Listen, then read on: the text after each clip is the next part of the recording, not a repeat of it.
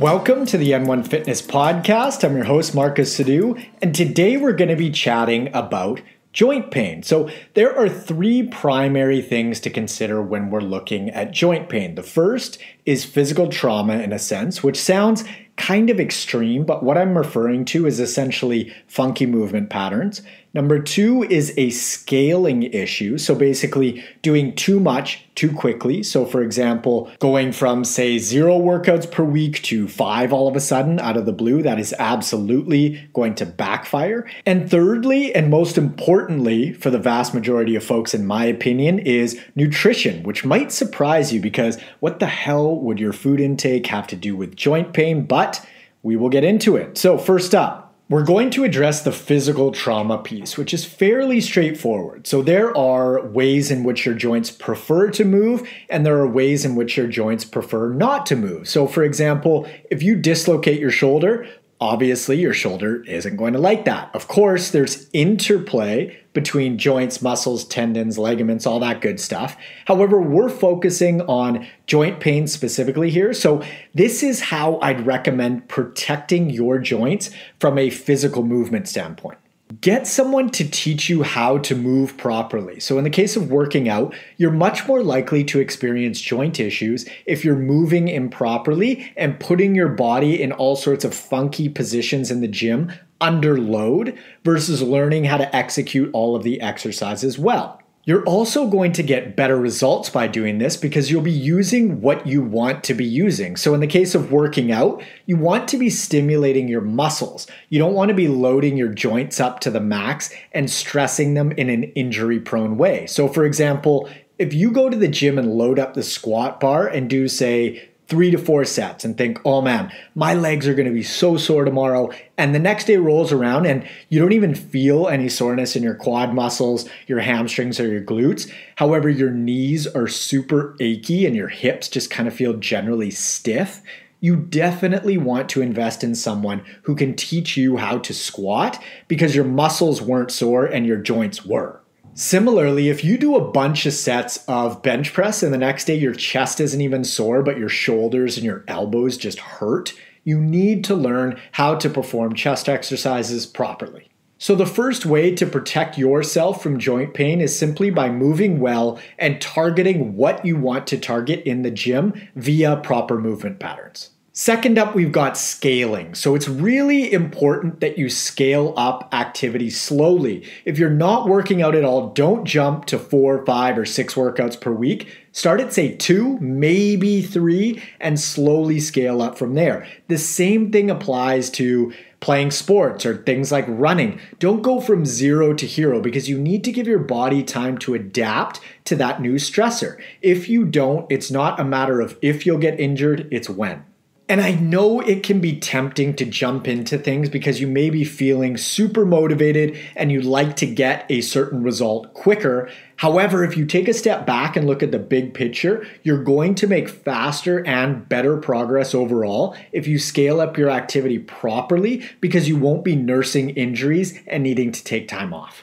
Now, there also can be repetitive motion difficulties that pop up. So an extreme example of this would be a pitcher in baseball. They are probably going to have shoulder issues simply because they're using all the structures of the shoulder literally as their job. So if we extrapolate that out to a regular person that stays active, you don't want to do the same motions or the same exercises in the gym over and over and over, just because you can run into issues this way. So you might even be moving properly, but if you do the same movements too frequently without enough variability, you may run into issues as well. So let's take another gym example.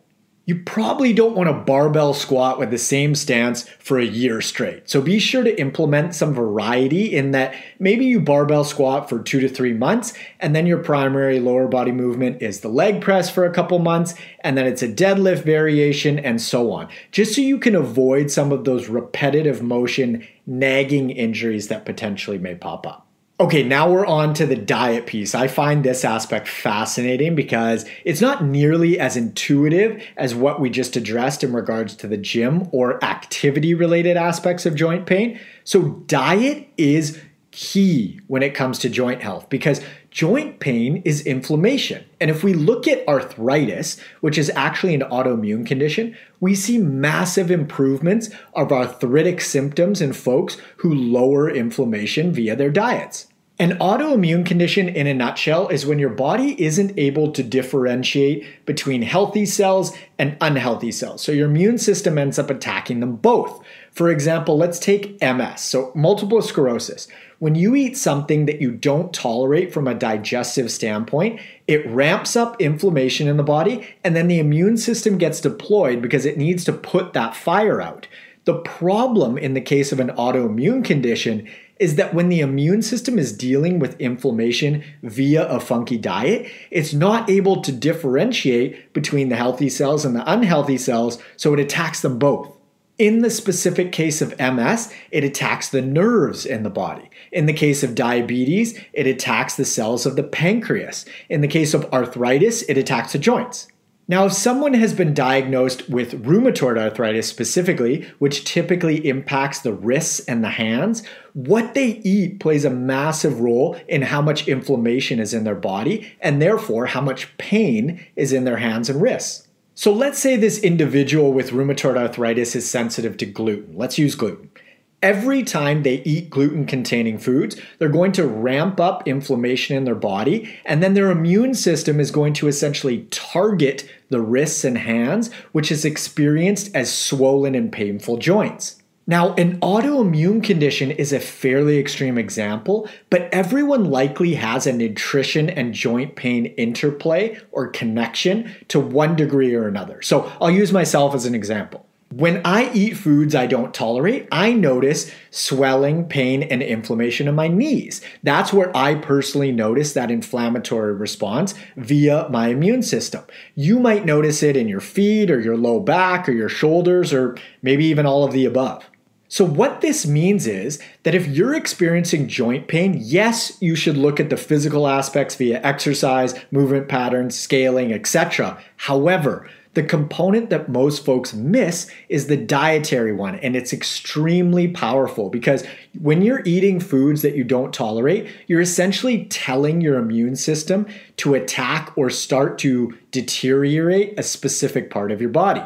Now, if I were to explain the inflammatory response of eating foods that you don't digest well in blunt physical terms, just think about it like a rolled ankle. When you step off of a curb and roll your ankle, it swells up like crazy because that's a part of the immune system's response to healing your ankle. It's also painful, right? And it takes time to clean up that mess. The same thing applies to joint pain, except the input isn't stepping off the curb in this instance and rolling your ankle. The input is funky foods that your body doesn't digest and tolerate in your diet.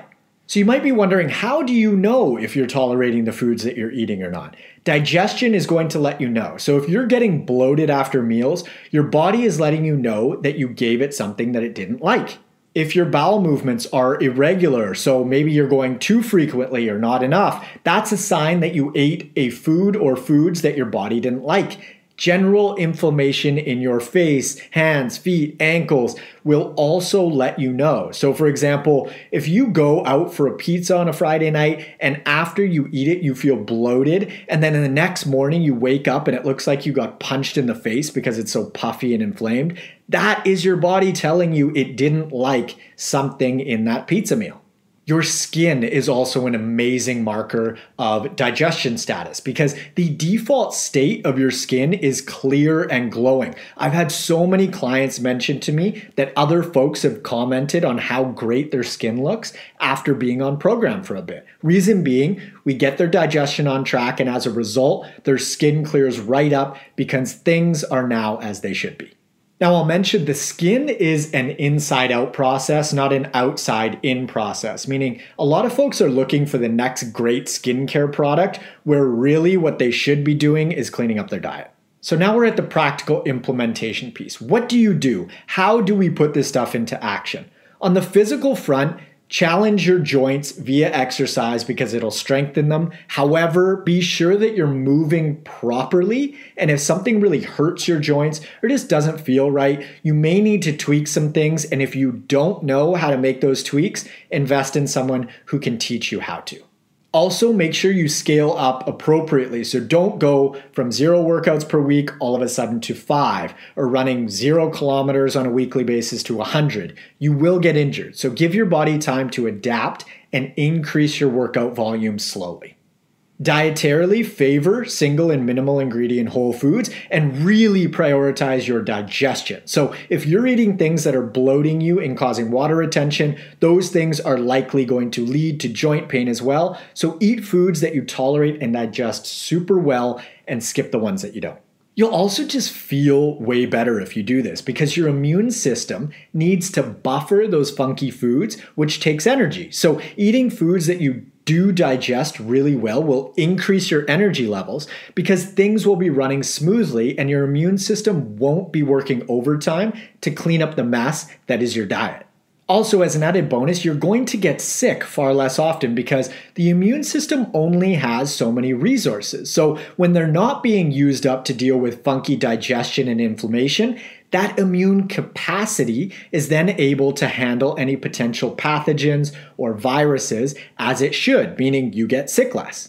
Now, I haven't even mentioned anything about weight loss yet. Losing weight is absolutely going to be more joint friendly because loading your muscles and bones via weight training and exercise is one thing. However, simply carrying around a bunch of unnecessary fat tissue isn't going to support the integrity of your joints. So by reducing your inflammation via better food choices, fortunately, you should lose weight as a byproduct as well. Staying hydrated will also likely make your joints feel better, and eating things like bone broths and chowing down on the cartilage when you're eating a chicken bone, for example, can help with joint integrity too. But adding in bone broths and all these, collagen powders and supplements, etc., on top of a poor diet is missing the forest for the trees. So prioritize what you're actually eating before you start to get all fancy with supplements and things like that. Now, if you're keen to learn more about this whole inflammation topic, I'd recommend listening to episode 108 titled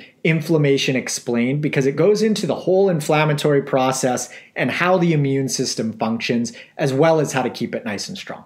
If you're interested in applying for one-on-one nutritional coaching and or workout design with me, you can click the link in the description below or head on over to n1fitness.com/coaching. Follow me up on Instagram at N1Fitness and feel free to friend me on Facebook at Marcus Sadu. Also, if you think you know someone who may benefit from this information, please do share this episode around. It helps the podcast grow and we can get more information, helpful information, out to more and more folks.